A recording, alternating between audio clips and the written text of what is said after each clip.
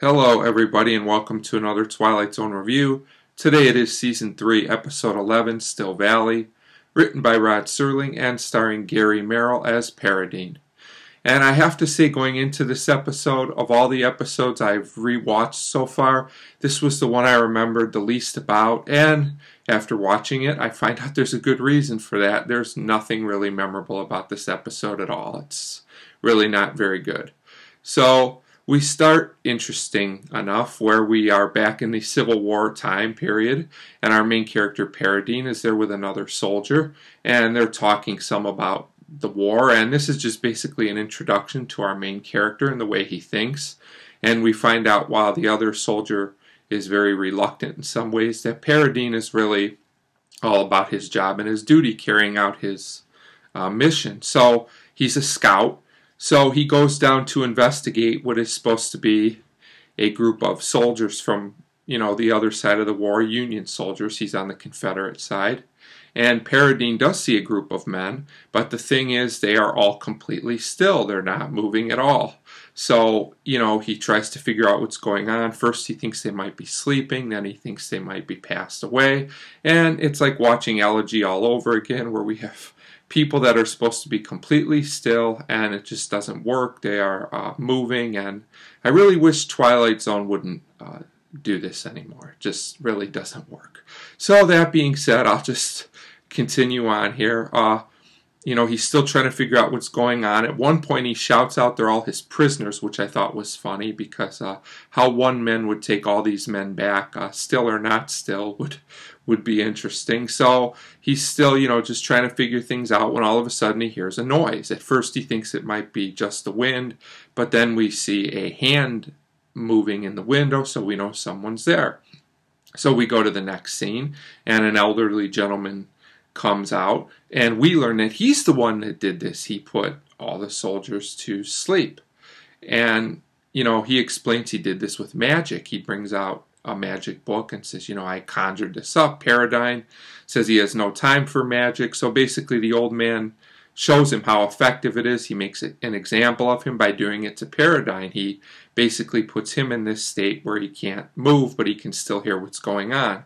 So the old man explains, that he knows how to conjure spells, and that, these Yankees invaded and he didn't like it, so he basically did this. He also explains that he has the power to do this to the entire army.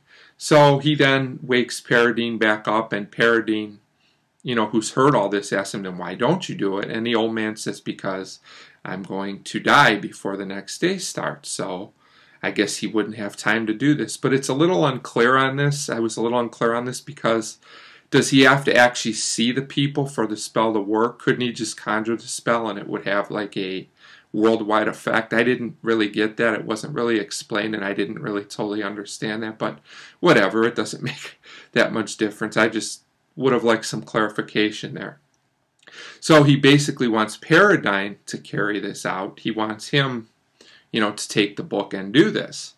And Paradine's reluctant because he will have to make a deal with the dark arts, the devil, whatever you want to call it.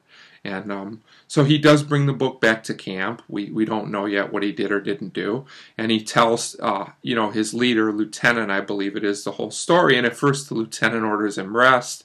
He doesn't believe him, but then, Paradine says, I used the book and it worked. I froze a whole group of soldiers, so they're still not sure about all this. But then, some soldiers come back and they say, we don't believe what we saw. All these guys were frozen in place.